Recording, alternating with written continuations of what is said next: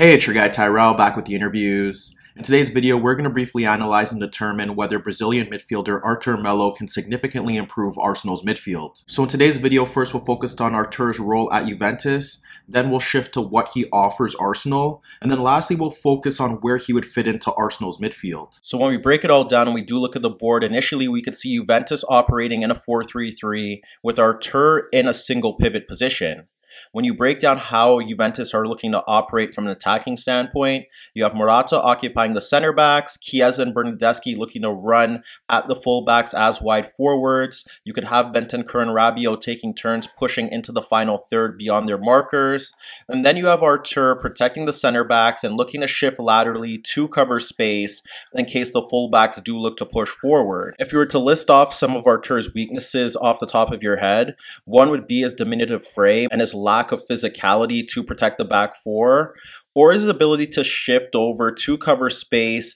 if Juventus were caught in transition. However, Juventus are well drilled and well coached, and what you end up seeing is that out in those areas, Arteta is able to drop off deeper to help Juventus dictate the tempo of the game and bypass the initial phase of pressure that the opposition side is looking to present. He could drop off in between the center backs to create a back three and allow the fullbacks to push forward, or you'll shift over into the inside left and inside right position away from pressure from the front two to get on the ball. Against Verona, you could see that Juventus have switched the play out towards their right back and focusing on Arteta's positioning as he's not being closed down and drifting away laterally from his marker. As that play develops, you could see Arteta's drifting laterally towards his right, and with no pressure being applied towards Arteta or the player on the ball, he's able to slide the ball across both Verona players to find Arteta in a pocket of space.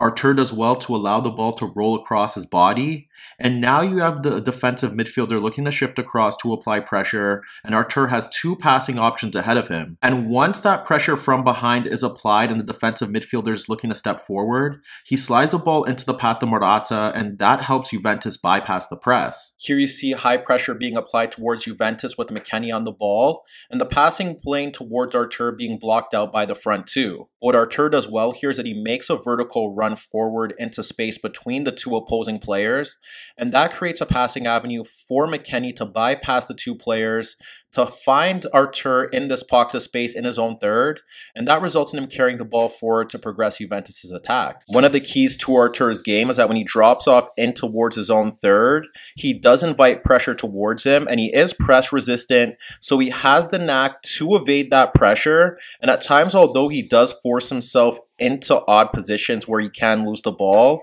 his confidence in his ability to evade that pressure often is successful, and that helps Juventus bypass the initial phase of pressure from the opposition. Here we see Arteta picking up a loose ball in the midfield zone, and that attracts Malmo pressure. What happens next is that as Arteta anticipates that pressure, he's closed down by two Malmo players, but he's able to take a first touch onto his right foot to evade that pressure. As that play develops, you could see that Arteta regains the ball from a loose pass, and that's where the initial pressure steps in from behind.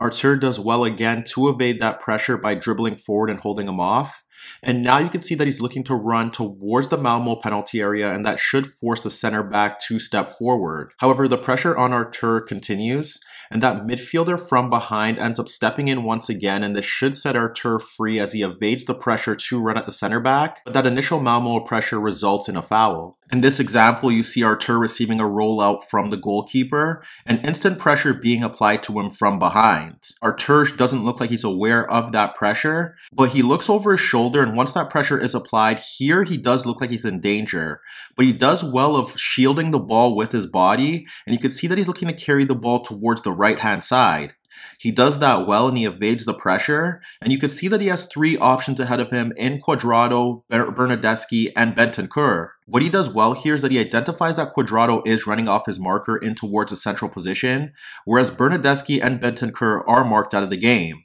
So Arteta simply slides the ball across the player that should be tracking Cuadrado's movement, and that allows Juve to bypass that initial press to carry the ball forward, as Cuadrado is now in a 2v1 with Bentancur's marker, and it simply allows him to play a first-time pass into Bentancur, as Cuadrado receiving the ball pulls away his initial marker. That ultimately also highlights that he's willing to get on the ball in various areas across the pitch, and helping Juventus bypass that pressure, but also progress the play with his ball carrying skills and his short range of passing. In this example, we witness Artur dropping into his own half, into a pocket of space, and he's looking to pick up the ball from the center back. And when he does receive that ball, he should be being swarmed by the two Malmo players. However, what ends up happening is that neither of them step, and it allows Artur to look over his shoulder, and he could see that there's space ahead of him as the Malmo midfielder's ahead of Bentancur, and that's where he's now able to carry the ball freely, and because there's no Malmo players around him within close proximity, there's enough space for him to carry the ball from that position in towards the Malmo half, and from there he has Dybala free towards his left, and that allows him to progress the play and slide the ball out to the attacking midfielder. Against Zenit, Artur receives the ball from the center backs in the halfway circle, and it's in between two Zenit players who you're expecting to shift laterally to apply pressure. However, they allow Artur the time to receive the ball and turn to carry it forward, and by then, now they're too late to apply a tackle, and it allows Artur the space to step forward as the midfielders don't approach him. Artur carries the ball towards the final third, and because those midfielders are retreating, he's able to bypass both and slide the ball into the path of Morata, who's backing in towards the center back, and it places him in a position where he could take his first touch across the initial tackle, and it creates a shooting avenue for him rather than passing the ball back to Artur, but unfortunately for Juventus, he skies his effort over the net. When Artur gets on the ball, he rarely concedes possession,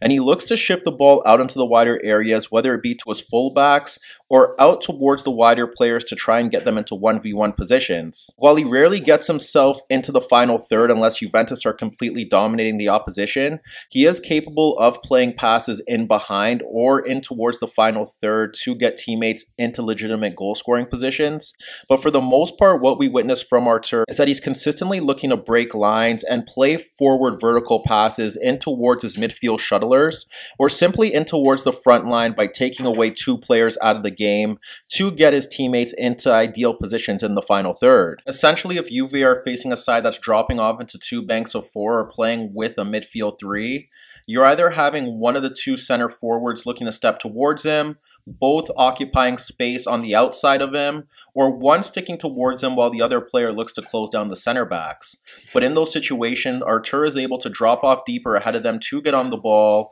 drop in between the center backs, or shift out into the inside left or right position to evade the pressure that he would receive when he gets onto the ball. And that's how he forces markers towards him and looks to bypass them with quick passes in towards his teammates. So in terms of the key strengths to his game, it's dropping off deeper to get on the ball, being a reliable passer in terms of playing short passes out into the wider areas, or looking to break lines to get his teammates on the ball between the lines, but also being press resistant in the case where teams do look to close him down tightly. He's able to hold on to the ball, retain it, and ensure that Juve don't concede it in their own third. But he's also capable of progressing the play by getting on the ball in deeper positions, carrying it forward, and then sliding it out to one of the key attackers. With that being said, he could play in various roles in that midfield zone, but he often does operate in his own third or the middle third to get on the ball. If Juve aren't playing in a 4-3-3, they could shift to a 4-2-3-1 with Dybala playing as the number 10,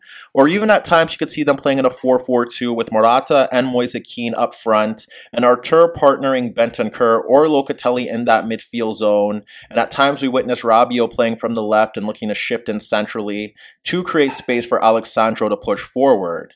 In those situations, Juve are disciplined without the ball, so he often isn't covering ample space to cover for his teammates, but he is capable of shifting out to those wider areas to cover for the fullbacks, and on a few occasions throughout his Juventus tenure, you've witnessed Artur shifting over into those zones to help Juventus break up play and halt the opposition's attack. Here you see De Ligt being taken out of position because he's covering for Alexandro, and that's where you see Artur shifting across to provide cover.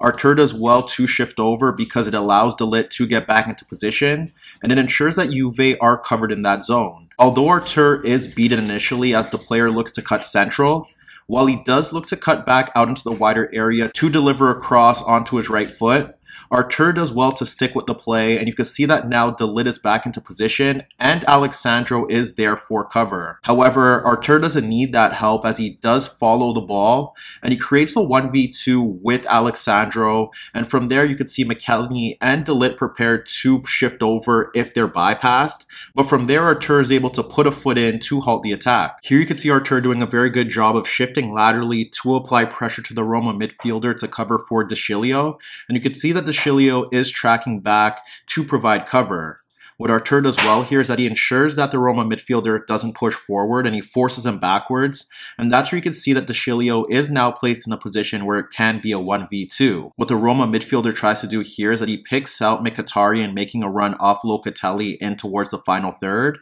but De Sciglio and Artur do a very good job of cutting out that pass attempt, and the ball then floats upwards, and Artur does a very good job of brushing off the Roma player and ensuring that the ball stays in play. And what's important here is that he's able to retain possession by keeping it in at the touchline ahead of Jose Mourinho. And he's able to recover the ball on the touchline to ensure that Juventus is able to regain possession while also halting the Roma attack. So when we break down how Artur Melo would fit in at Arsenal, he wouldn't be required to have an impact in the final third, as Arsenal's front four is set for the time being. Yes, they are looking for a center forward, but Lacazette has done a good job in that center forward role. And then in the positions behind him, you have Saka, who's coming off the right, Martinelli off the left. They could turn to Smith Rowe, who does look to drop in deeper to create space for Tierney. And then they have Odegaard playing in the number 10 role, and Smith Rowe can operate in that role as well. Essentially, what Arsenal need in that central midfield area is a player that could dictate the tempo of the game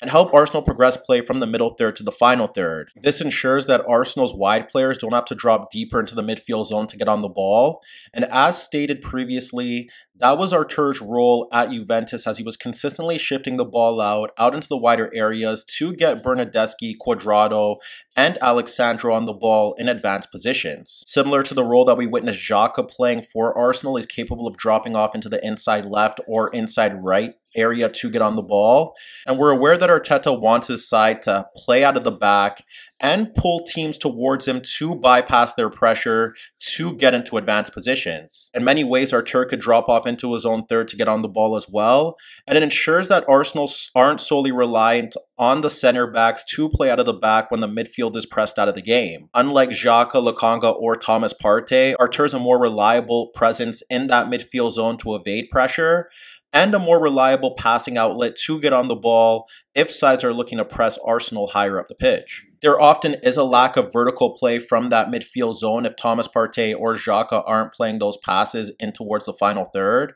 So Artur does offer Arsenal that in a midfield role. And while many will question his physical presence in that midfield area in the Premier League, he is press resistant. So his ability to hold off pressure and evade it will be essential for Arsenal, whether it be Arsenal's own third or in their middle third. And even in games where Arsenal are dominating possession with the side dropping off to two deep banks of four, he's capable of having an impact in the final third if required. What you do witness here is that his passing range and his ability to locate the movement of his teammates allows the front line to drop off into attacking positions in the final third, or shift laterally into those zones and pockets of space to serve as a passing outlet for him. And that's how he's able to take out the opposing side's players by splitting them or playing balls over the top and towards his teammates to place them into advanced positions. So in many cases, if Arsenal want to stick with their 4-2-3-1, he could slot into that midfield role alongside Xhaka or Thomas Partey, and he does ensure that Arsenal have cover for Thomas Partey, who has failed to remain fit throughout his Arsenal tenure.